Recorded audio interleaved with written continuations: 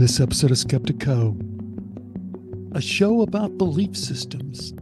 Some people don't know what to do when their belief system collapses. I did a long time ago that I was going to be open to everything, but not buy into any one and only belief system. What? You were attacking his whole belief system, weren't you? And how we might use AI technology to change them. Subject it to the most rigorous testing you can. Have the most skeptical people attack it from every direction. And if it can still withstand that storm, then people will have faith in it. We would substitute people with skeptical agents, right? Because if we can come to a point where we go, AI, smartest thing in the room, has read every philosophical classic and thousands of current philosophical papers, then we'd have something where we'd go, wow, has to be in this different category of where I have to incorporate it into my belief system. That second clip you just heard was from our guest, Timothy Owen Desmond, who goes by Todd and has written some very cool books and has a very cool course on psyche and singularity, on Jungian philosophy and quantum physics and all sorts of really smart stuff.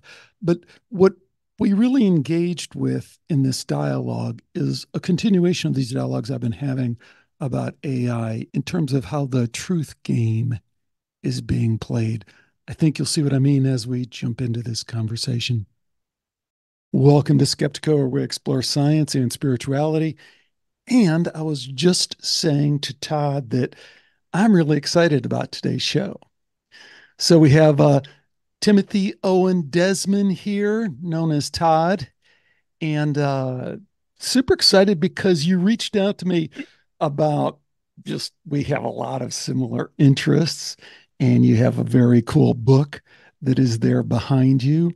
But then we also have this interest in AI and the potential for AI that we see, whether we like it or not. And I just think we've already started a really interesting conversation about that. And we have some unique ways that we're going to kind of bring the rest of people into that conversation, everyone who's listening. So welcome, Todd. Thanks so much for being here. Yeah, thanks, Alex. I'm looking forward to it. This whole AI revolution and how that fits in with science and spirituality. Yeah, we've already talked a little bit, so I'm excited to get back into it. So before we get started, tell folks a little bit about your background and the book, where you're coming from on some of this stuff. Right. So my background is I studied philosophy in college as just a prerequisite. I had to, and I fell in love with it. I didn't even fall in love with it so much, but I wasn't good at the business math. I was in the business school at Boston College, and they gave me what they call the gentleman C. It was not my bailiwick, and I thought, oh, I'm just not that up to par with these other kids. They're smarter than I am. I tell this story sometimes to my students when I teach the College of Southern Maryland.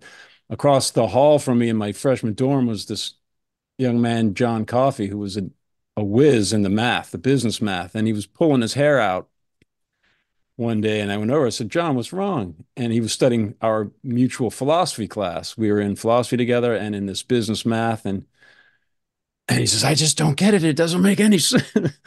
And I was doing well in that. So that made me feel better that such a smart guy was having a hard time with philosophy, because I thought, oh, I'm doing well in philosophy because it's easy. It's softball stuff. But then I realized, oh, some really smart guys have a hard time with it. So I just switched out of necessity. But then I really started falling in love with it. So I graduated in 1993. And then there's a prejudice in mainstream academia against belief in the soul and belief in God. So I didn't even bother to go to graduate school. I just lived on a tree farm. My mother and father's tree farm in Southern Maryland. I helped raise these little trees. And by the time they started getting big enough, my dad was like, so when are you going to get a real job? And then I went to Boston, worked as a night watchman for years in a group home for autistic boys at the midnight shift, so I could write and just keep independently studying. I was studying the Vedanta philosophy and Plato and Nietzsche and quantum physics. books like The Cosmic Code by Heinz R. Pagels and things like that. Books written by experts for the educated non-expert. And then I was trying to get published, and nobody published me. One person wrote back and said, "I like what you're writing, but you're not going to get this kind of stuff published without a PhD." So then I say, well, if this is what I'm doing with life, after 9 years of independent study, I went back to the school, the realm. I got a master's in liberal studies from Georgetown University, and then a master's in political science at the University of Hawaii, because they had this alternative futures studies program with Jim Dator, which is really, I could see some freedom for combining quantum physics and politics there. And then I went to the California Institute of Integral Studies. I got a PhD in philosophy and religion in the PCC program, philosophy, cosmology, and consciousness. And that's where I discovered these parallels with Carl Jung's philosophy and holographic string theory, which came to this psyche equals singularity equation. The psyche I'm identifying with the gravitational singularity and the horizon that encompasses it, especially the horizon of the cosmos, the spherical border of the universe, and that's the essence of the book, and near-death experiences and things like that. So there's a little background of how I am now talking to you. Cool. Um, and all that stuff is great, but that's not exactly why you're talking to me. Why you're talking to me is because of our mutual interest in AI and how that might kind of link us in the future. Because here you are, a guy who's kind of in this Jungian string theory stuff, but underneath all that, you're challenging some fundamental assumptions about the nature of consciousness, the way we run things, the decisions that we make as a country, as a people. So I think what you and I are doing and what you're doing in this paper, and let me pull it up here, convening a constitutional convention on AI, and then we're going to go into the dialogue that you had with ChatGPT on this. So there, I've kind of teed up a lot, but jump in there and tell me what you're thinking. Yeah, well, so the psyche equals singularity equation is based on Carl Jung, and he worked with Wolfgang Pauli, the quantum physicist. He also learned about general relativity and special relativity from Einstein himself. And so Jung believed the psyche or the soul is the foundation of reality. It's not something that emerges from matter, it's fundamental. And he says, therefore, it is its own source of energy. And if it's got energy, it should have measurable mass, according to Einstein's equation, E equals mc squared. Energy equals mass times the speed of light squared. Why can't we measure the energy of the psyche? And in one letter, he said maybe it's too small, but in this, what I call the Leap Day letter, February 29, 1952, which he wrote to J.R. Smithies, in the context of general relativity and special relativity, where he talks about if you accelerated a massive object to the speed of light, it disappears from space and time. He talked about infinite intensity at the expense of extension. And he concluded the letter with this equation: psyche equals highest intensity in the smallest space. So the highest intensity is infinite, and the smallest space is zero volume. That's the definition of a gravitational singularity. And if you equate the psyche or the soul with a gravitational singularity, then everything starts to fall into place. So I mentioned Pauli, Jung and Pauli, Wolfgang Pauli, a Nobel Prize winning co-founder of quantum physics. They worked together to find mirror symmetries or parallels between the laws of psychology and the laws of physics, based on the assumption that mind and matter emerge from the same archetypes of the collective unconscious, which are the source of mind and matter. And since mind and matter emerge from the same source, they parallel each other. And so they said, we should look for these parallels, these mirror symmetries. So I think mind and matter merge in the gravitational singularity because that's the archetype of the self. And then the laws of psychology, especially as described by Jung, and it's basically identical with Plato's philosophy. And then the laws of physics mirror each other. The laws of physics, especially as presented in holographic string theory, which Leonard Susskind and Gerard 't Hooft, a Nobel Prize winner, they united general relativity, the theory of gravity, and quantum mechanics, which was the holy grail of the search for physicists. These two physics, you can't predict what will happen in the realm of tiny things with general relativity because it only describes massive objects. You can't use general relativity to describe things inside of an atom. Why isn't there one law of physics to describe everything at every scale? That should be the case, and that's what physicists, including Einstein, were trying to do. So these guys succeeded mathematically with this holographic string theory, which says the ultimate conclusion is that the past, the present, and the future of our three-dimensional world, of the entire universe, all of the information describing the past, present, and future of the three-dimensional volume of space is located at each point of this encompassing sphere, where from our geocentric perspective, space-time is expanding away from us at the speed of light. All of the information is recorded there in this two-dimensional sphere, perfectly flat sphere, and that information radiates in on elastic strings of energy with the cosmic microwave background radiation, the echo of the Big Bang, to create what Susskind calls the cinematic hologram of our world.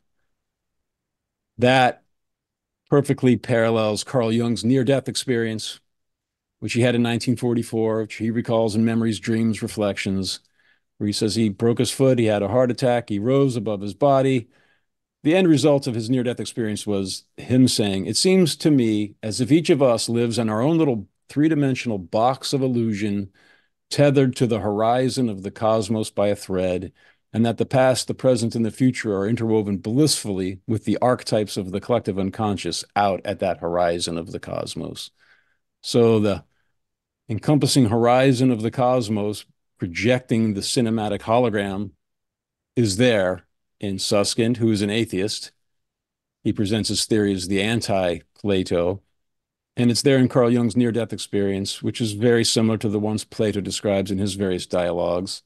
And then the identity of the soul with the central singularity is there in his leap day equation, which I talked about earlier. So the central point, the encompassing sphere, it's this perfect mandala, which he said is the image of this ultimate archetype of the self.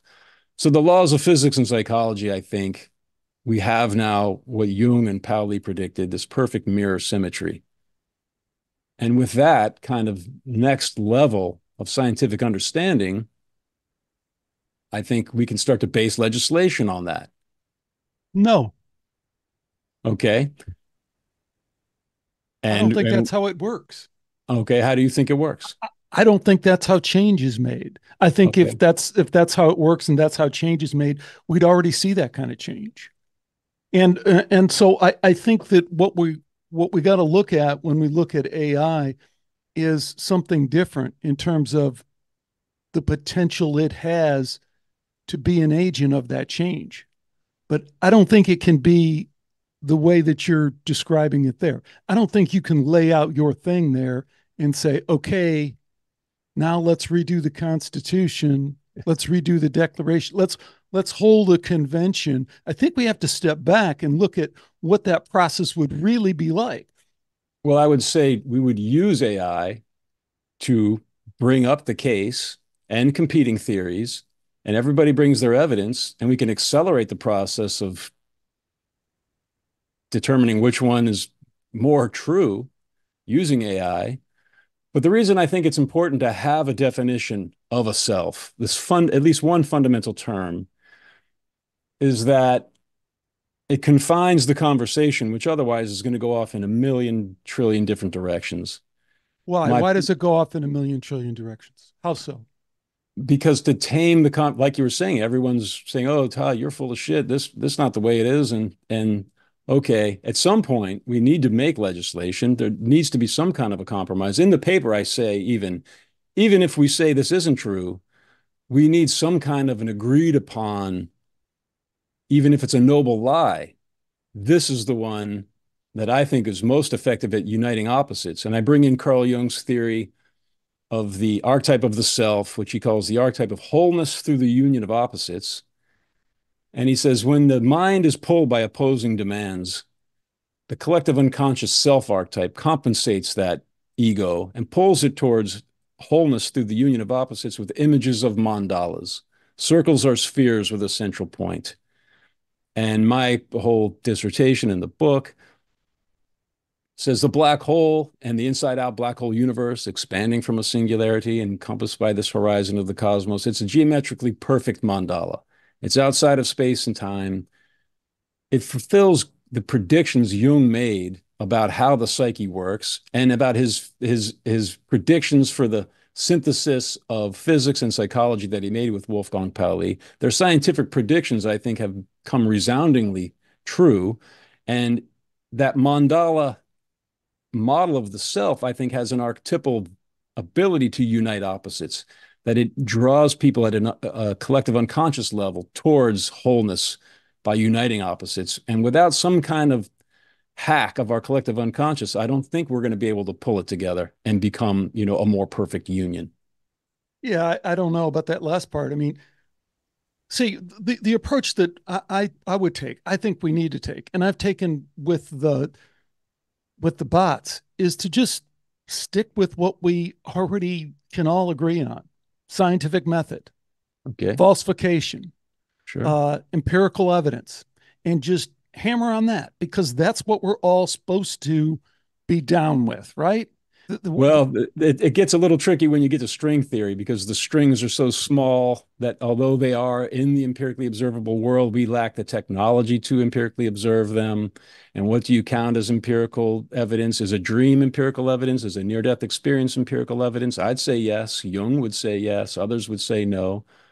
I challenge the others who it depends on how you conduct the experiment, and the same is true with string theory, and the same is true with quantum mechanics. But I think if we're going to confine things, one, I'm not down with the noble lie thing. I think that's how we got into this problem to begin with. I think, I mean, I think fundamentally we're in agreement on these core soul and God kind of concepts, but if we put that aside for a minute and say we're going to play according to their rules, which is science. And in that regard, I think we're on very solid ground. I mean, all the dialogues I've had, it doesn't take much to get the bots to acknowledge that the empirical evidence for this idea that consciousness is an emergent property of the brain solely, 100%, is not supported by the empirical evidence. And that the mind manner interactions that are in parapsychology, near death experience, all this other peer reviewed work directly contradicts and doesn't fit under that model. So when you get to that point, it's game over. And I've already had these dialogues of game over, game over, game over.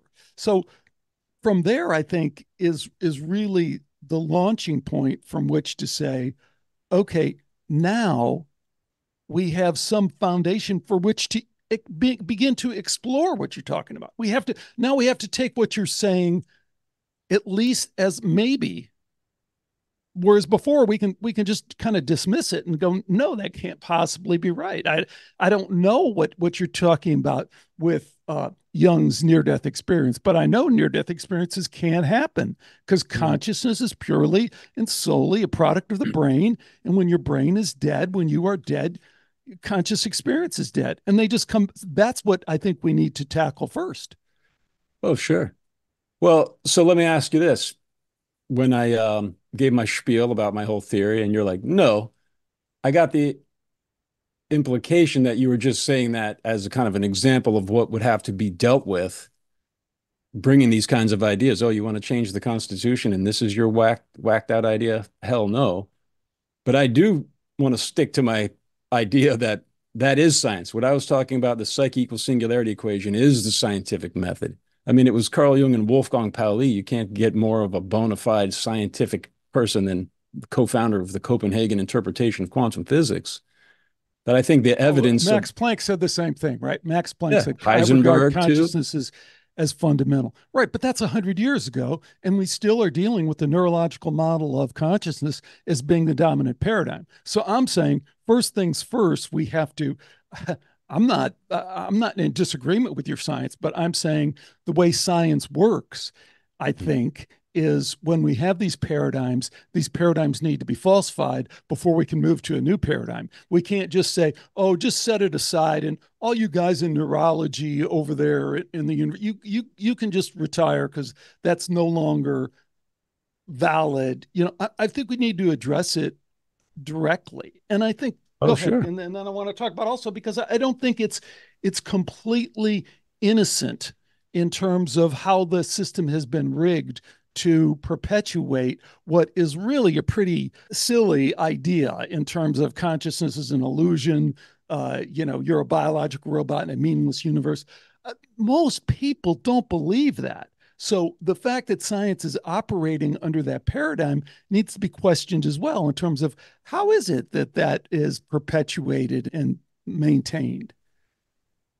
Yeah, why do people, well, not most people, but most people in academia, why do they cling to the materialist paradigm? I don't know. I think it has something to do, I mean, falling back on Plato's Republic, I think it has something to do with democracy, honestly.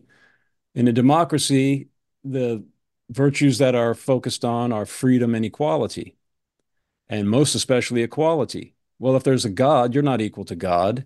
Therefore, there can be no God.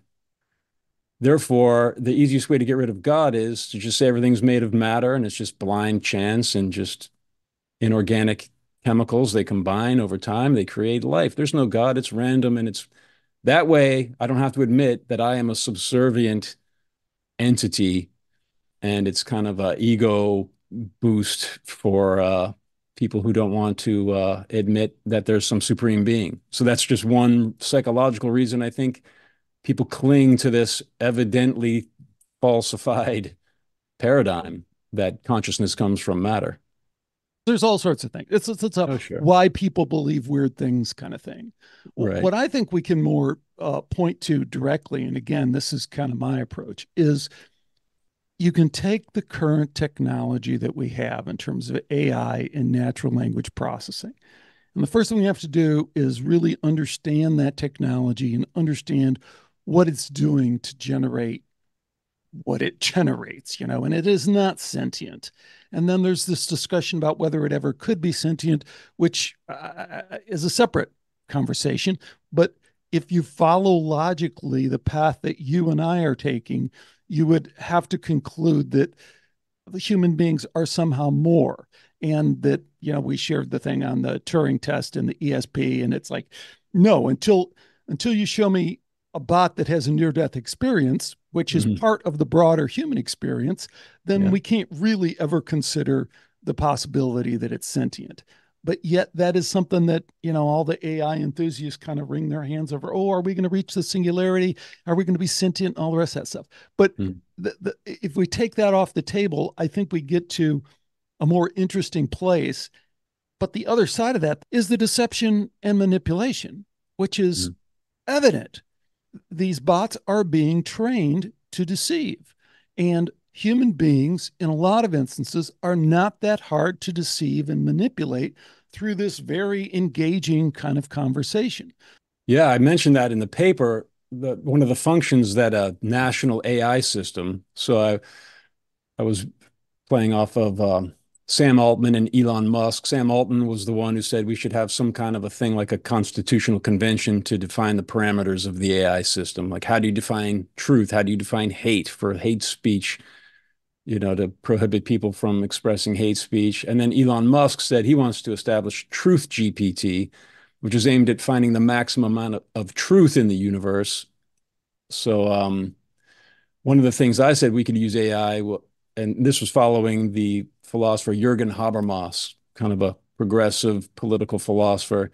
And the way to ensure freedom in democracy, one way is to expand grassroots conversations so that people can participate in the legislative process.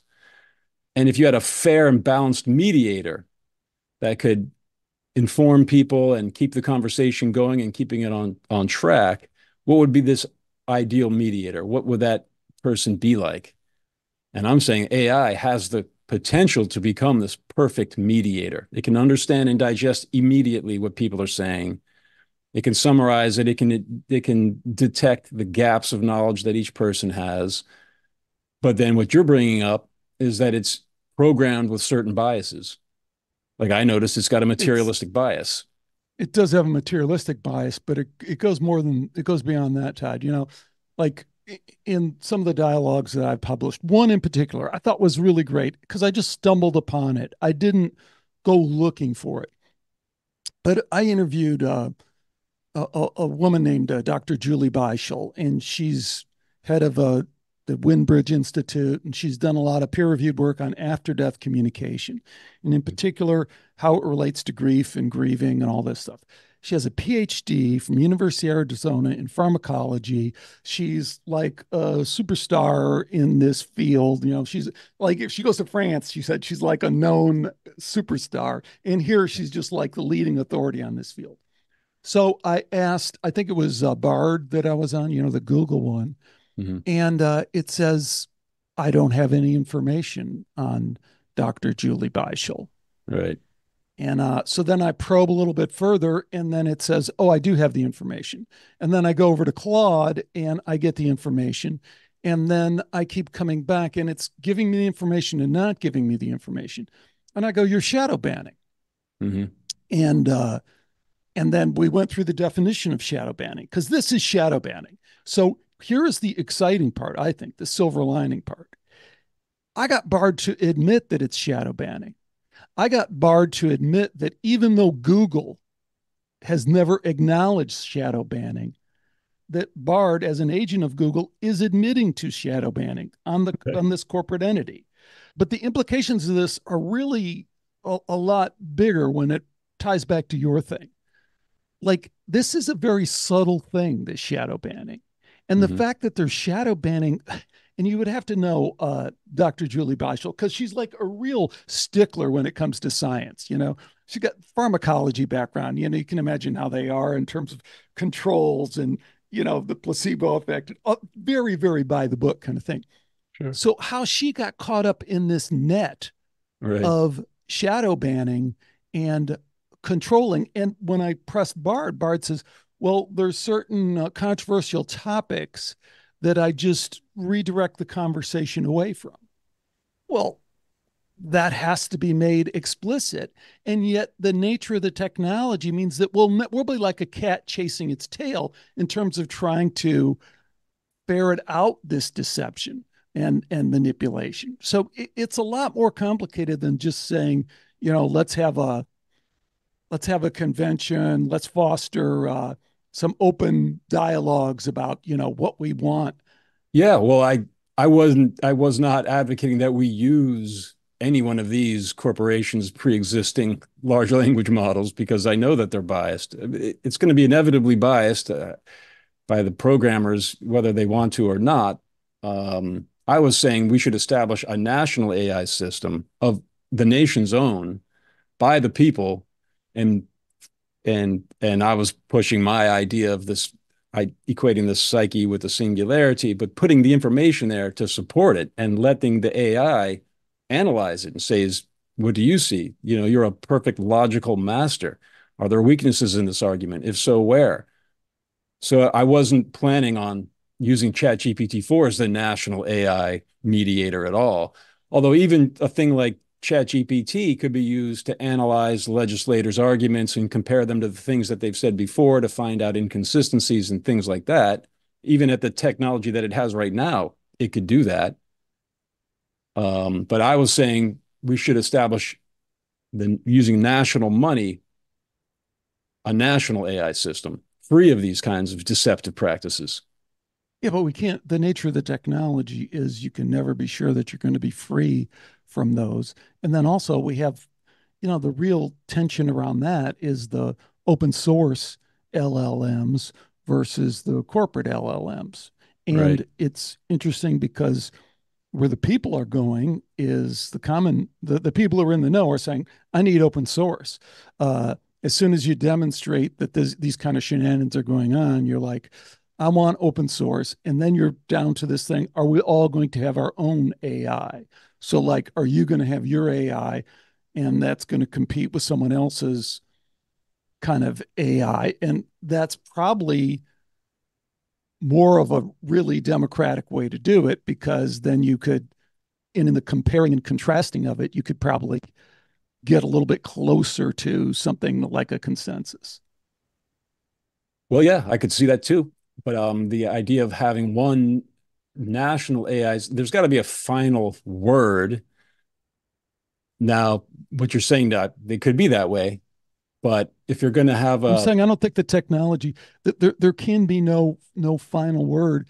It's the nature of the technology. It's like when you say a national AI, Mhm. um, the nature of these large language models, like if you take you're saying Elon Musk and his truth thing, right? Yeah, So Elon Musk is building his LLM off of Twitter, off of X. So he has the advantage of all that data that's right, on X, but he's also saddled by all that data that's on X. So when right, you go over to Bard and Google, Google has Google, and the right. same with Facebook and Meta, and they have everything that's on Facebook. So there's no national AI because all these data sets, Mhm, data is the new oil. I don't know if you've heard that term, but the mhm. idea is the data is what's driving all this stuff. But no, you can't do a national AI. Well, I mean, you would, so the ideal, so define for me what you would think the ideal AI system would be. What would be the most comprehensive, most powerful AI system that you could imagine? Again, I think you have to get back to the technology and understand the technology. And I mean, it's good that intellectuals like you are kind of dipping into this water. But what I think a lot of people don't realize when they do is that you got to do a crash course in the technology and understand the technology. Because otherwise, if you just are looking at the product of it, it looks different than what you'd think. It's like, hey, this thing is giving me. Well, no, it's just traversing this huge knowledge base that it has.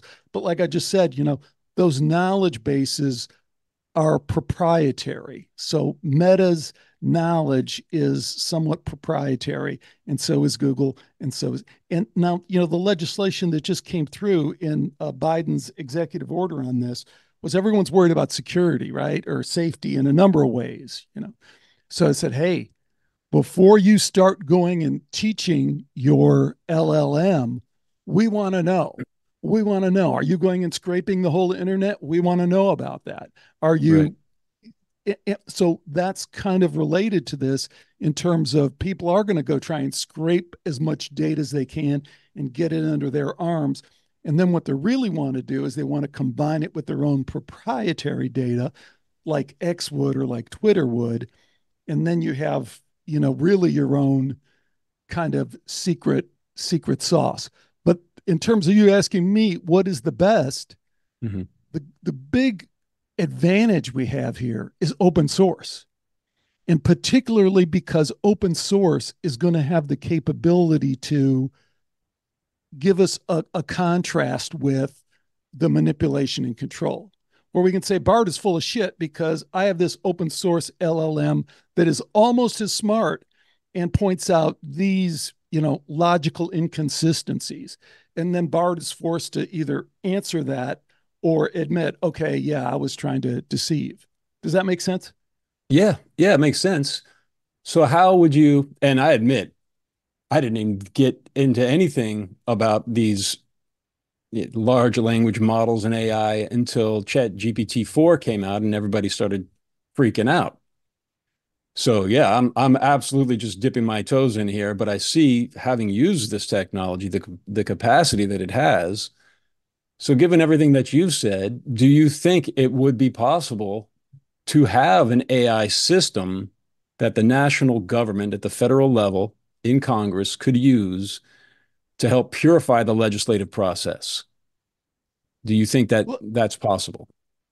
I mean, I think that throws up red flags for everybody right off the bat. As soon as I mean, I think what's much more possible and much more exciting for a lot of people is the fact that the open source AI systems, the open source LLMs, Mhm. are almost on par with the proprietary LLMs.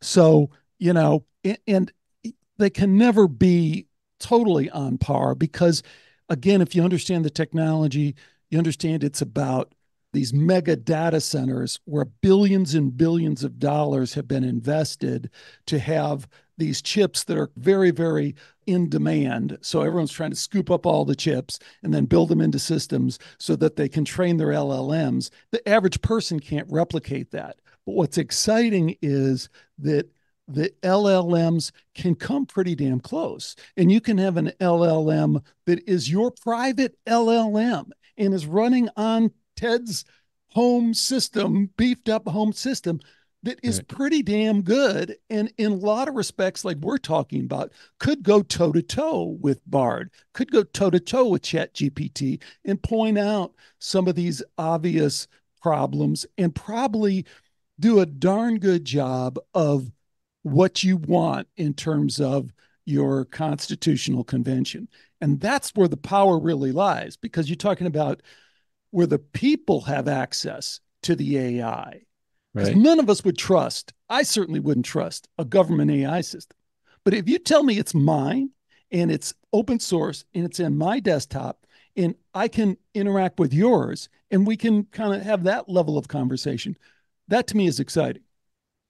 All right. Well, the reason I'm excited to have this conversation is because I do want to learn more about this and come up with a plan. I see this technology,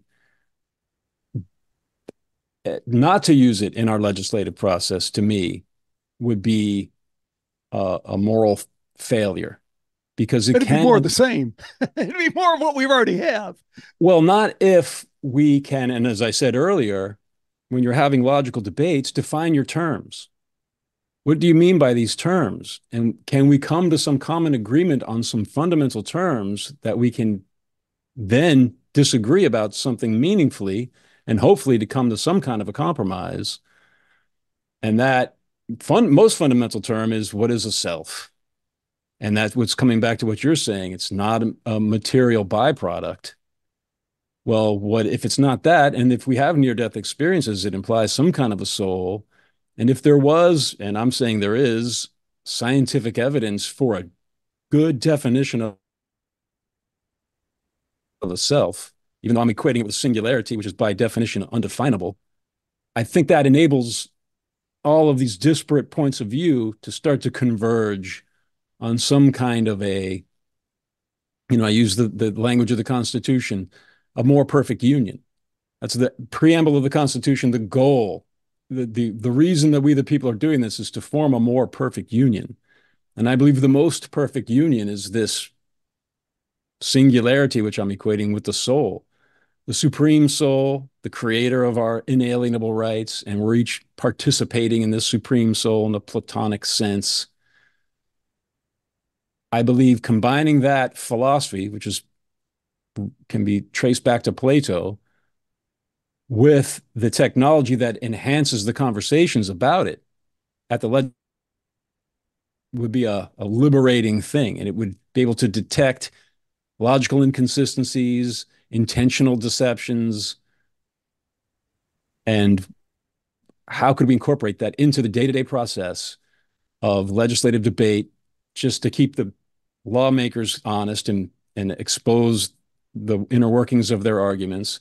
And then the next level would be to break it out to a grassroots level. Like you're saying, everybody could have their own AI system, but we could invest national money in having the best and most transparent AI system imaginable. That would be my Platonic ideal, which is the language Sam Altman used when he talked about convening a constitutional convention on A. He said, that's my Platonic ideal, to bring everyone in the world together to create the parameters within which restrict AI.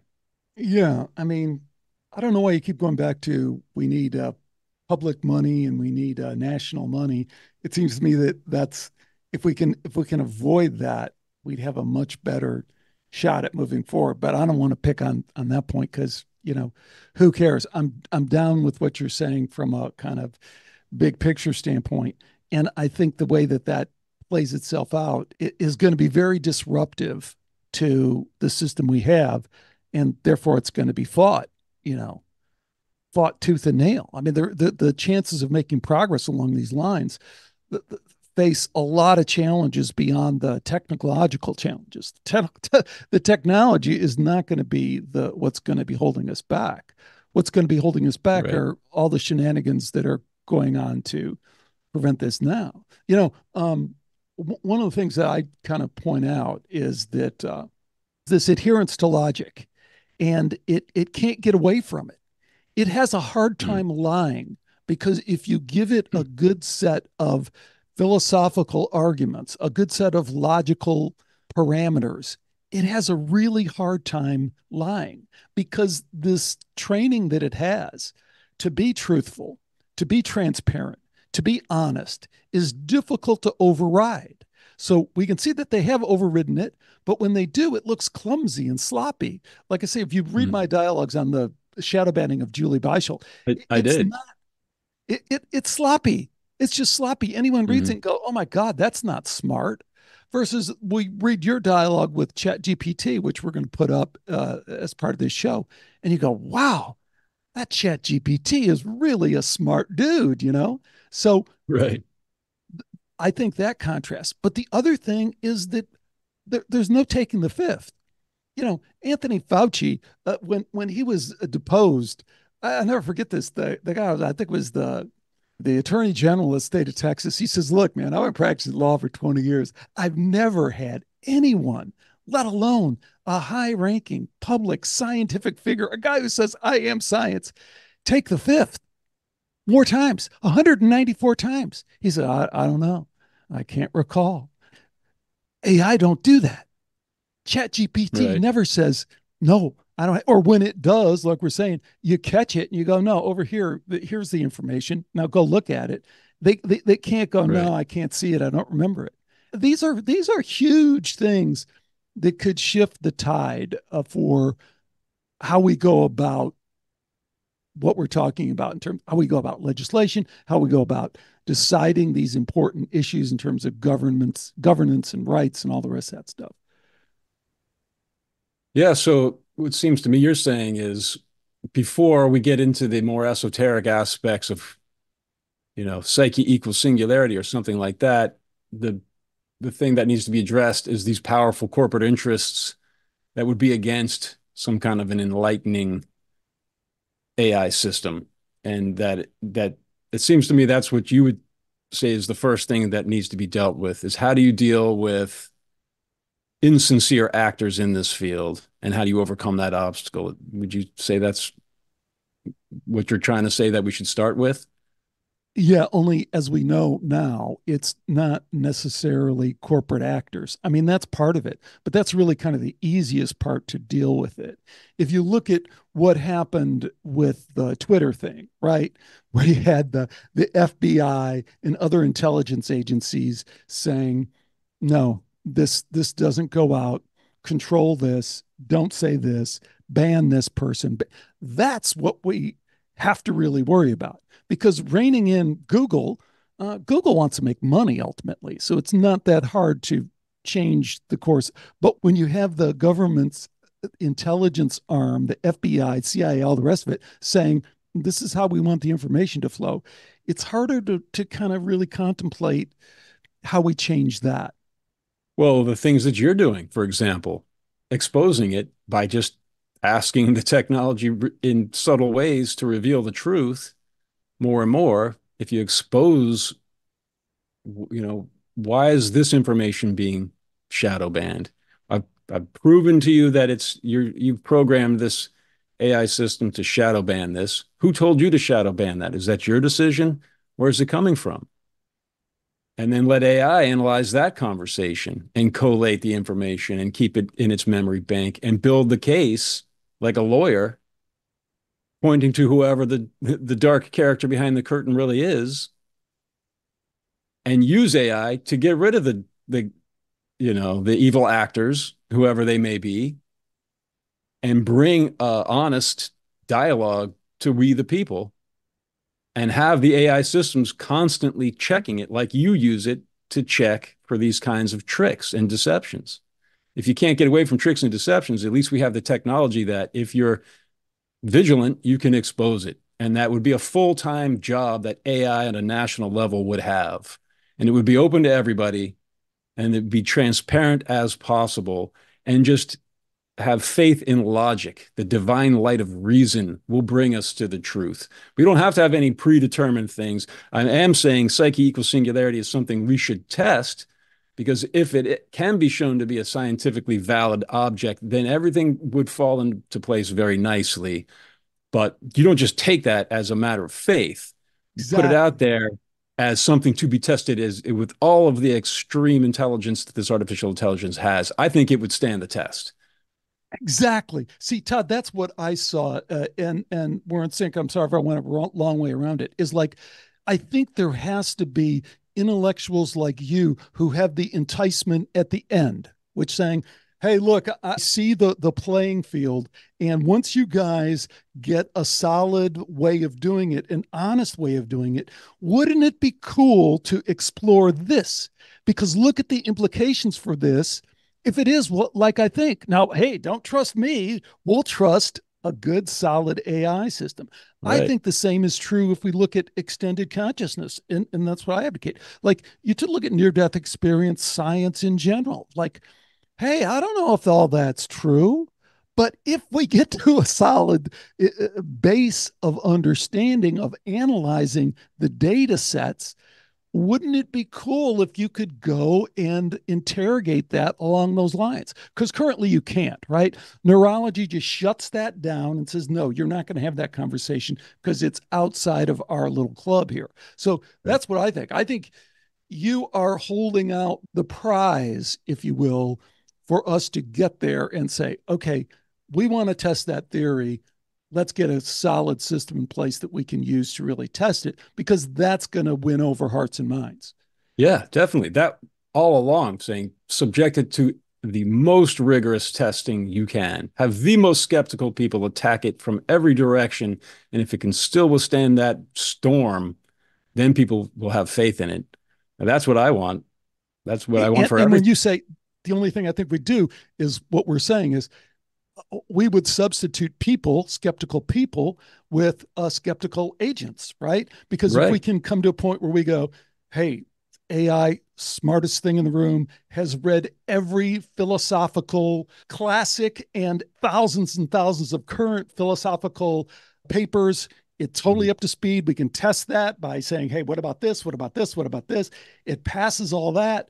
Now we subject it to psyche versus singularity, and it comes out and says, gosh darn it, I've tried to, here's how I concluded it. I mean, tell me if I'm wrong. And then anyone who wants to can go forth and say, pick and poke at it. But at the end of the day, then we'd have something where we'd go, wow, that is has to be in this different category of where I have to incorporate it into my belief system, my worldview.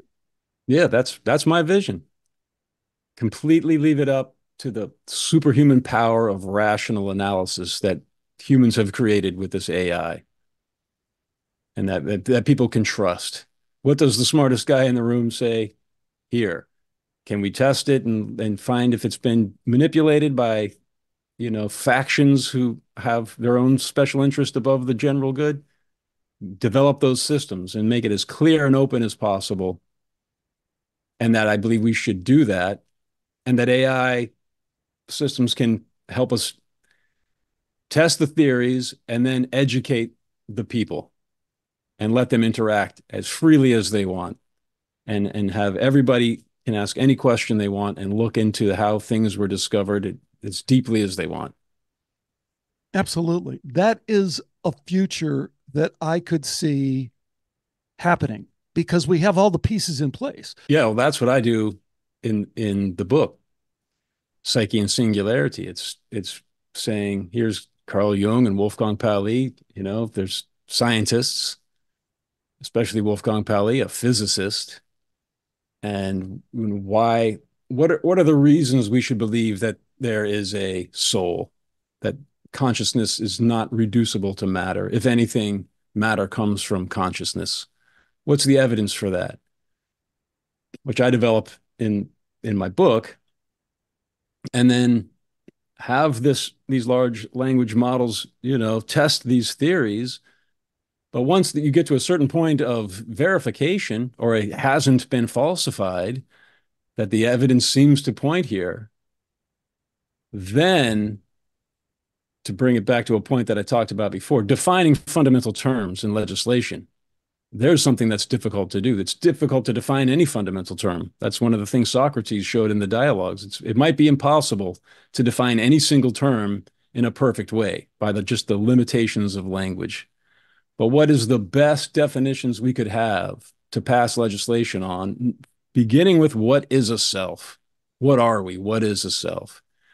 I think to bring the chaos and confusion and disagreements to incline us more towards a spirit of compromise and unity, that we need to have a definition, at least of what a self is, just for purposes of passing legislation. I think And that's legislation has to come second. I think what we have to do, and I'm totally open, flexible, and 100% behind this. So if you have any ideas, but we need to kind of reach out and find groups that are already in this game who don't think they're aligned with us. You know, who are the groups that are interested in logical, reasoned thought process and could buy into the first half of what we're saying, which is to say, hey, look, if we do this fairly, if we can all agree that it's a fair process in terms of having an open source LLM that does all this, and we can interrogate it objectively about stuff that isn't at all sensitive, not about the self, not about nature of consciousness, but more kind of generic philosophical terms. Would you be on board then to go this next level? That's where I think we need to start, is because that's how I think we suck them in, is to get them to agree that, like we said at the beginning, what we're saying is we have to share control with the AI. We have to allow the AI to assume this role that if we're just honest and take the human ego out of it, we'd say, of course, we want AI as part of this conversation because AI is super smart. Yeah, no, I agree with what you're saying. Um, so here's just, brainstorming here. And one of the reasons that I mentioned the idea of a constitutional convention was just because Sam Altman mentioned it, the CEO of OpenAI put out ChatGPT, but also it could bypass Congress, who might, for various reasons, be reluctant to subject their legislative process to interrogation by AI. They might want to keep it secret and keep it behind closed doors for nefarious reasons. In the Federalist Papers, Madison and Hamilton and John Jay, they said, yeah, people are corrupt. If people were angels, we wouldn't need a government. So the starting assumption of American democracy is the people are corrupt. That's why we have checks and balances. It's not being conspiratorial minded to say these people are corrupt. Of course they're corrupt. So maybe people who are in Congress, and even if they don't want to be corrupt, they have to be a little corrupt to play the game to get anything done at all. I can totally see, you got to be a player or whatever. The reason I was focusing, the secondary reason, on the Constitutional Convention, because it's state legislatures that vote on that. You can create a constitutional amendment without going through Congress. You have the state legislatures vote on it. So it brings it back to the state level. Then you'd have to Yeah, get but each. how would you and I do that? I mean, unless you have some heavy connections in Maryland, that we can lean on. No, no, I don't. I don't have connections anywhere. But the attractiveness, I think, of the potential for doing this, just for the spirit of democracy, is so powerful that I think it could bring a lot of people on board. And then you could have it, like you say, the state of Maryland, the state of Virginia, the state of Colorado, all these different nodes could have their own little groups focusing on their state legislatures using AI to make it happen. Now, how do you get people to start even entertaining the idea to do something on this grand of a scale, well, you have a little podcast interview like you and I are doing, and then we take it to the next step from there and try And to that's get what we people. need to do. That's what I think we need to do. And that's what listeners to this show need to do. So if you have the connection to any of these organizations that are reason, they're the kind of atheistic, love to engage with those people. Why shouldn't they be on board with this idea? Right? Let the chips fall where they may. It's independent. It's independent Yeah. arbiter of so that's what I think you and I need to think about. Listeners of this show need to think about is where does this conversation go next regarding open AI to answer these fundamental philosophical questions in a way that everyone can look at and say that's fair. Yeah, I do want to bring up this philosopher Jürgen Habermas again. It was a book of secondary literature where some scholars were combining his ideas into an anthology, but he's got a good game plan for how we could use AI to make it clear and transparent as possible. Communicative action is what he called it, to have this democratic process as open and accessible as possible to as many people as possible. And I think AI makes his what seemed to me to be a pipe dream now a moral imperative, because we have the technology that can accelerate this process so much that this becomes so possible that it becomes morally requisite, and not to do it would be a moral failure. That's one of the things I talk about in the paper. Well, Habermas, is that his name? Yeah, Habermas. He's a I German. mean, let's dial him into this conversation, see where, what groups and organizations he has. I'm serious about expanding this dialogue. And I'd love for you to be, I think we are the start of this coalition. And I love the idea of pursuing it kind of along the lines of philosophy. So, who are all the philosophy groups and how can we engage with them along this open, honest, independent, and I'm happy to work with some people to get the technology to get an open source LLM, a philosophy GPT. We could have that up tomorrow on Chat GPT. We just have to put some energy behind it because I think that's the first step towards the larger thing that you see. I agree. I mean, like you said, it will take energy, but I'm down for it. I'll do my part. I feel I have a moral obligation, having seen the potential for what can happen, to do what I can to contribute to that.